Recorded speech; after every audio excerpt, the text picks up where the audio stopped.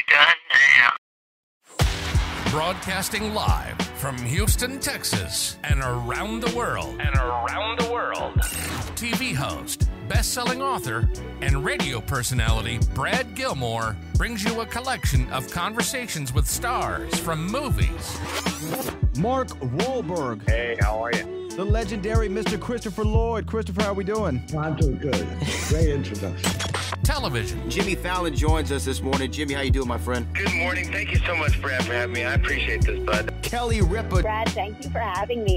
Comedy. Jay Leno joins us. Jay, how you doing? Hey, Brad, what's going on? Gabriel Fluffy Iglesias. Good morning.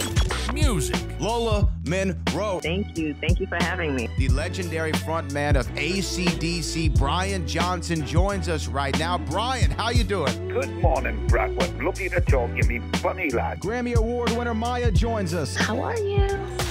And more. This is The Collection. Now your host, the Boat, Brad Gilmore.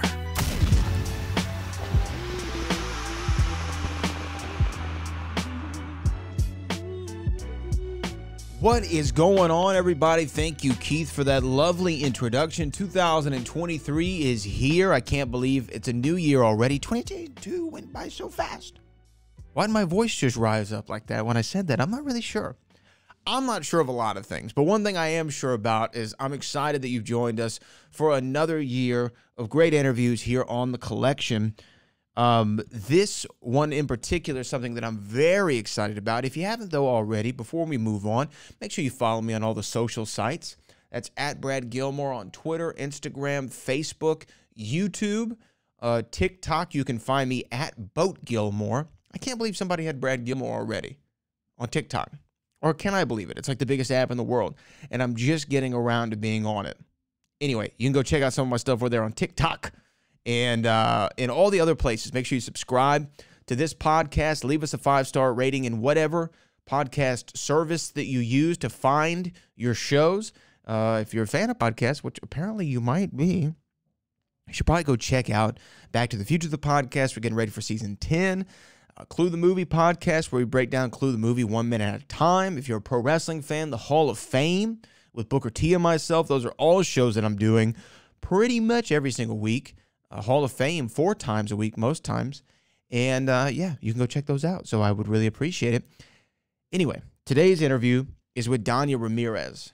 Dania Ramirez is a name that if you don't know off the top, you have seen her in one of your favorite things, whether that be from big major motion pictures, if people still say that in 2023. She's been in a lot of movies, right? Going back to Brett Ratner's X-Men movie.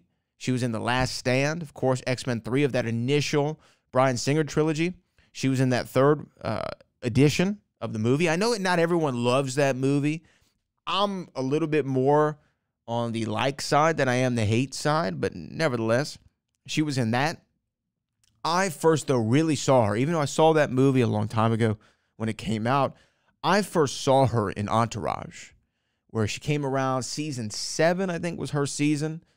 Ironically, her co-star in the new show we're about to talk about, Scott Conn, was also in season 7 and 8 of Entourage. She was Turtle's love interest, Jerry Ferrara. She played Alex, who brought him the Avion tequila idea, and then she blew up as like kind of the hot model who was the tequila model brand. And she drove cars for him or something at some point. I don't remember. Love Entourage. Saw her in that. Then she was most recently in Jumanji: The Next Level, where she played the lady in red. And now Dania Ramirez is starring in a new Fox procedural called Alert. This show is created by Jamie Foxx, based off something that really happened to him in real life, having to do with like a child abduction. She gets into that in the interview. This show is like your Criminal Minds or your CSI or your Law and Order. It's definitely a procedural show, but it is so action-packed, it's crazy. I've already seen the first couple of episodes of the show, and I am not exaggerating when I say, like, your heart is pounding through the onset of it. And if you love Scott Conn, and I think that he is so funny in everything that he's been in, Entourage included, or the Oceans series, or my personal favorite, Ready to Rumble. But if you love Scott Conn in any of those movies, you will enjoy this show because this show is definitely, it has a few great Scott. But the show is fantastic. I can't wait for all of you to see Alert on Fox. It debuts January 8th and 9th. Make sure you set your DVRs. Watch the show, support it, because you're really going to like it. I'm not BSing you. I got to talk to Dania. She was in her trailer while shooting on set, and it was a bit of a hectic day because her and I had missed each other a couple of times based on schedules. And then it was like, hey, I don't think we can do it. I think we can do it. I had to go cover the Rockets game. There's a lot of stuff going on this day. But I was so thankful to be able to talk to her about this show, about her career, about her success. Very smart woman, and a hard-working woman. Anybody would love to be able to spend time with her. And I was so thankful to be able to spend just a little bit of time with Dania Ramirez. So here is my interview with her right now. We're talking about Alert. Here's the incomparable Dania Ramirez on The Collection. And she joins us right now. We're talking about Alert that's premiering on Fox January the 8th and 9th. It's a brand new show that I promise is super intense from the get-go and definitely catches your attention. One of the stars joins us right now, Dania Ramirez. Dania, how you doing? I'm doing fantastic. Well, hey, you're on set. You're on set now, right? We're working now. I am on set right now, freezing in Montreal, making it all happen, finding the missing people. Yeah, I mean, look, give the people, I guess, a little bit of just a quick background on the show itself. This show created by Jamie Foxx. It's a procedural drama. It follows a missing persons investigation unit, right? Yeah, it follows. Well, I play Nikki Batista, who's the captain, the head of the missing persons unit, and she has taken this role on after she finds out that her son has gone missing. And so my ex-husband, when you first meet me on the show, is played by Scott Kahn. So we basically partner up together in the quest of finding our son, but also to bring light into these people's lives that are missing their loved ones. So it's about reuniting people. There's a lot of suspense, there's a lot of action. Because we know each other for so long, there's a lot of comfortability and we can find the lightness within all the drama, which I really enjoy. And it's a character-driven procedural, I think is the best way to put it. Yeah, you can tell the connection, the chemistry that you and Scott have, like from the first scene that y'all kind of shared together. I don't want to give too much away, but y'all kind of have an exchange I guess in your kitchen over, signing of some paperwork or things of that nature. But you can just tell there's a instant chemistry. Of course, y'all work together on Entourage, or did y'all have scenes together on Entourage? I know y'all were in the same season. Yeah, we were on the same season. We did not have any scenes together on Entourage. So this has been such a journey that I feel like it's a long time coming. We know a lot of the same people, so we've been friendly with each other. Obviously, we worked together. We worked on the same show. I remember even like taking it back to the Entourage times. We all went, the entire cast. Doug Ellen took us to watch a fight over in Vegas. So we've had a lot of playtime together, but we haven't had the opportunity to actually bring it onto the screen. And I think because of that, there's a lot of camaraderie that happens between us. And as you continue to watch the show, you'll see that sort of like that comfortability between him and I just gets better and better, and you get more invested with them as people, which I really enjoy. Yeah, the show again is called Alert. It's going to be on Fox. It premieres on January the 8th and the 9th. We're talking to one of the stars, Dania Ramirez. When you read a script like this and okay, if this show goes, right, and well, there's a potential I'm playing this, because these kind of shows, the Law and Orders or anything like that, they can go for 20 years, right? I mean, they can go for a very long time, multiple seasons. And we've stuck even with Criminal Minds and someone like a Joe Montana. We've been stuck with him, not stuck with him, but we've gotten to see him as a character, right, grow over several seasons. So when you get a script like this, you see there's a potential for that. What do you look for, like, in the character? Do you think, is there enough meat on the bone to carry this multiple seasons?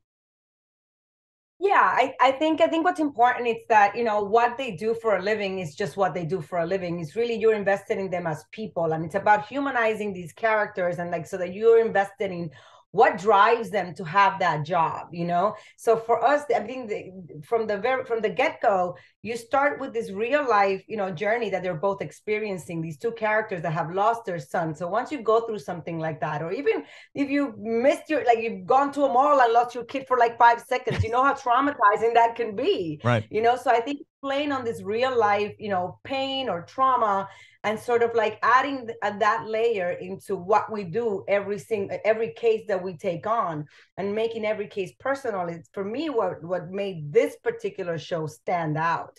And so that people don't feel like you're stuck with us, you're sort of taking a ride with us, right? We're taking you on this journey that along with us. So every episode is about a different case. We're solving a different case, but it's almost like we are figuring ourselves out through that. So like, as you know, husband and wife, how do we manage this new partnership now working together? How do we deal with, you know, being able to bring light and to bring these loved ones together and have that be a positive thing in our lives? And I think both our characters are interesting because we deal with it we come from very different perspectives.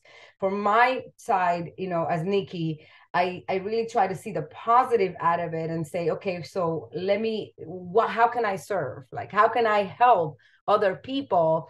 Because I emphasize, what is that? How do you say that? I emphasize, yeah.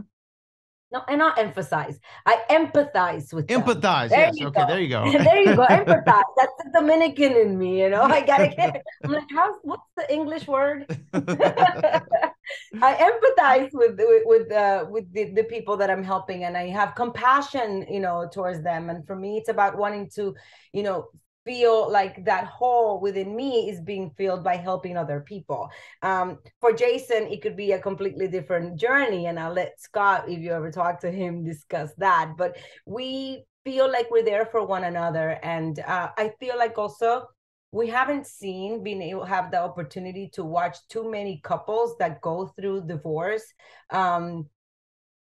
still be there and have so much compassion and love for one another. And we meet each other with love through our struggles.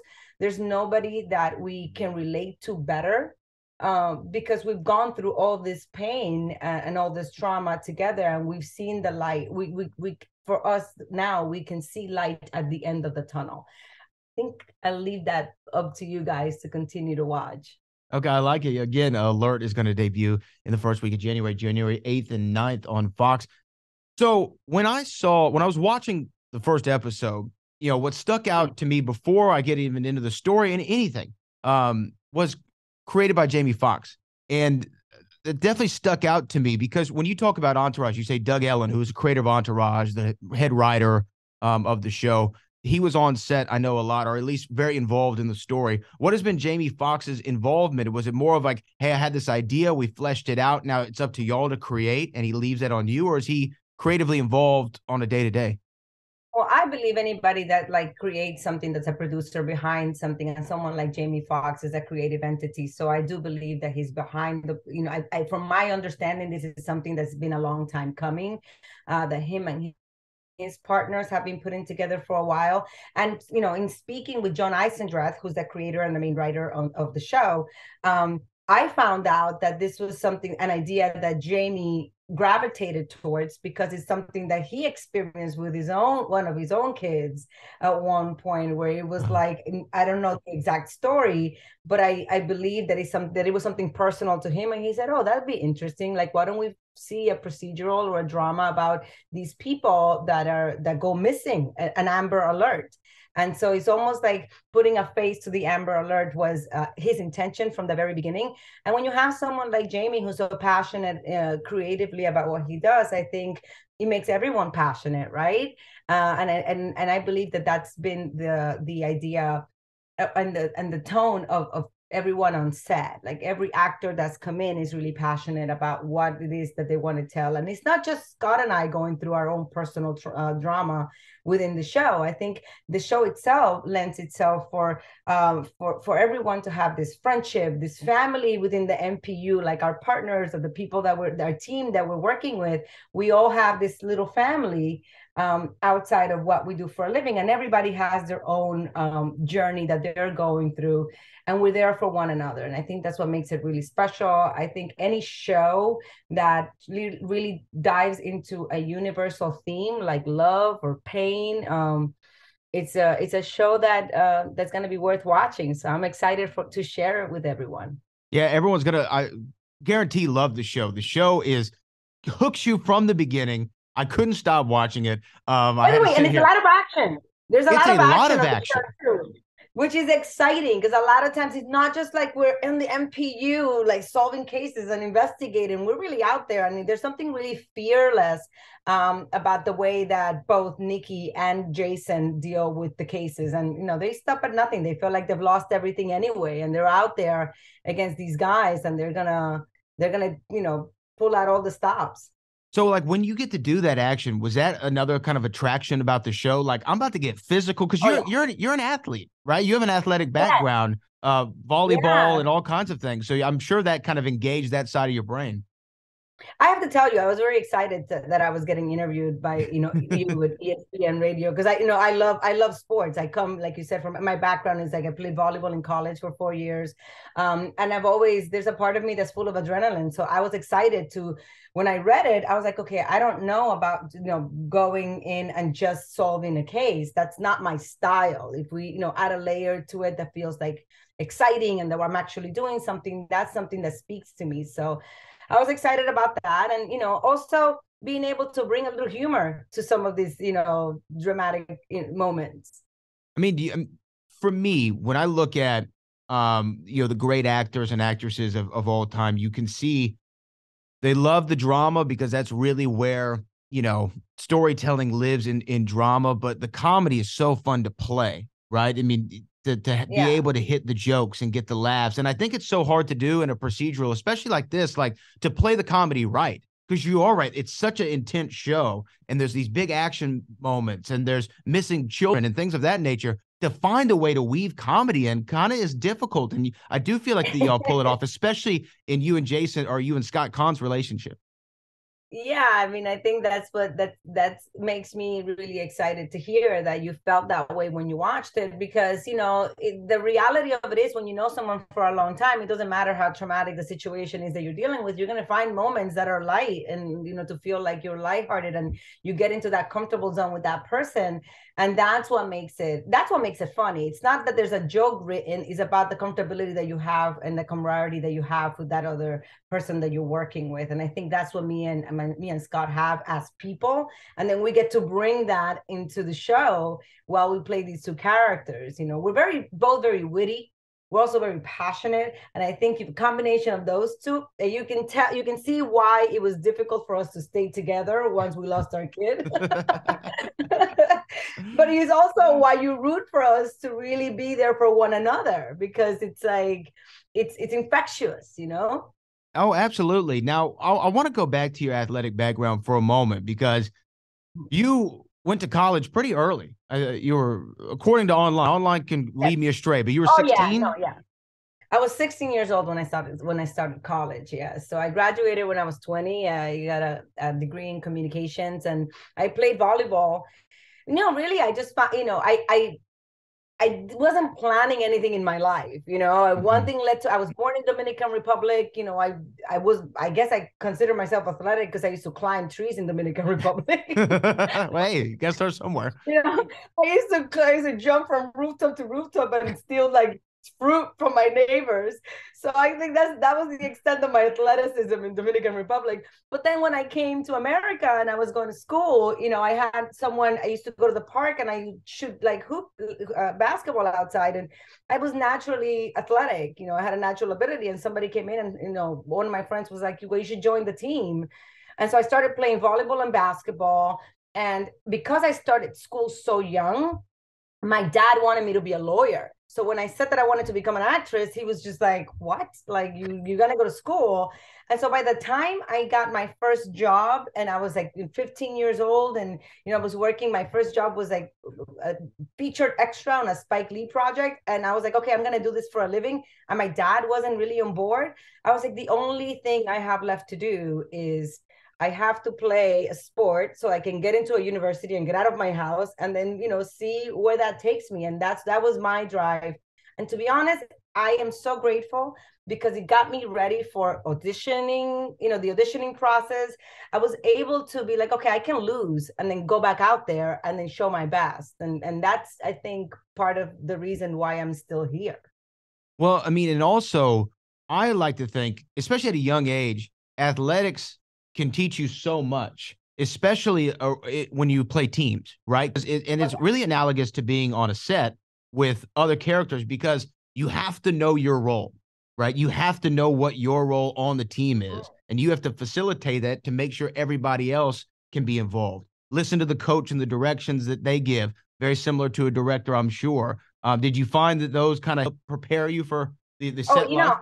Absolutely. It's funny that you say that, because I was having an interview the other day, and someone, asked me, they were like, oh, how do you feel? And this is the first time that you're really leading a show. And I was like, it's interesting, because I don't look at myself as leading this show. I look at it like I support really well everybody around me. And I guess that's why you can see it as I'm leading the show. But for me, what's interesting is every single person that come in, every actor that shows up to play a role. I'm coming. Let me finish answering the question and then I'm done. Thank you. My life. Great. It's great. I'm so grateful. So, going back to what I was saying, what's been really a blessing to me is because I have that background of like being able to play on a team and knowing my role. When I'm here, it's really about supporting everyone that comes in, even if they come in for one day. Like, I want the best out of them, so I'm there to support them, and I see them as the lead. So that's the best way to put it, I guess. When they ask me, do you lead the show? I'm like, I really just do I like to support other people. I love that answer. I know that you got to go. You're a busy person, but I really appreciate you taking the time. Dania Ramirez, of course, the show's called Alert. Thank you so much, and congratulations on all your success. Thank you so much. And it's premieres on Sunday, January 8th and 9th, but it'll be on from then on every Monday night. So we'll see you then. See you then. Dania Ramirez, thank you so much. Namaste.